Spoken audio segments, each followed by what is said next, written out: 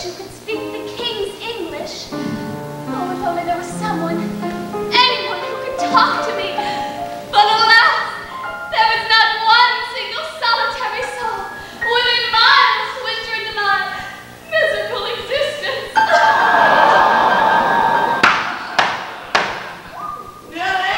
Nellie girl, open the door, child. I can't seem to get my keys out. 'Tis my father. Lie quickly, Bruno. He mustn't see us together. He would never understand. Coming, father. Father, you're home. Thunder and thunderous. It's so cold out there, I had to put antifreeze in my canteen. Ugh. You know, I've seen some angry northerners in my day, but this. Oh, father. Ah, you are frostbitten. Food. Oh, father. I'm sorry, father. Here.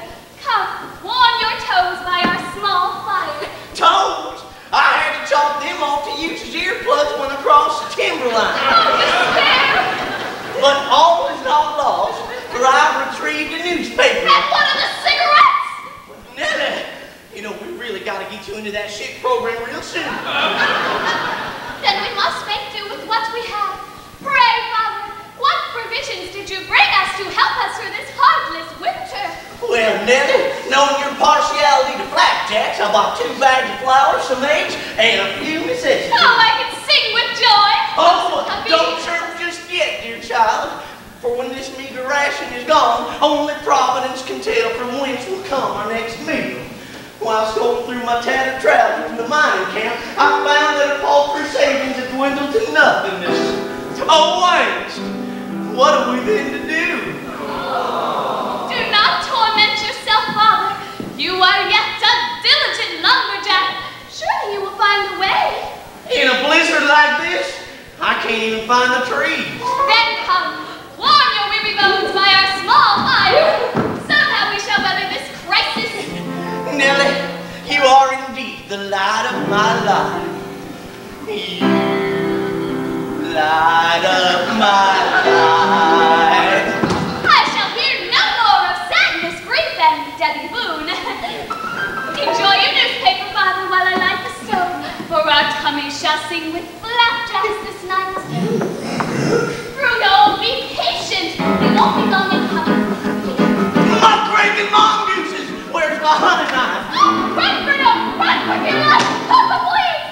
Do not harm my dearest friend and constant companion. Walloping walruses! I've been away too long. Oh, he is safely away.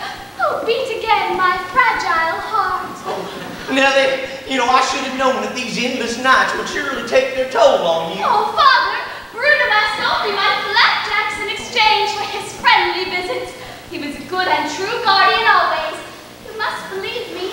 Well, perhaps, but I'm heavy with dismay, for surely it is my fault that you have not had the benefit of a friendly human voice, or the guidance of a hand that wasn't covered with fur. If only your dear mother were here to help. Oh, let us not be haunted by that terrible tragedy any longer, father. No, the nightmare of it will not return it to me, so for your sake, Nellie, I shall not be reminded of it. I shall not be reminded of that cursed day 15 years ago when she and your elder sister Gwendolyn disappeared mysteriously whilst ice fishing on the frozen poppycock pond. Gwendolyn was but a toddling tot at the time. I know, father, I know. I know, father, I know. Come, let us be haunted by this dim tragedy no longer. Dim perhaps to you, Nellie dear, but a heartbreaking calamity for me to this day.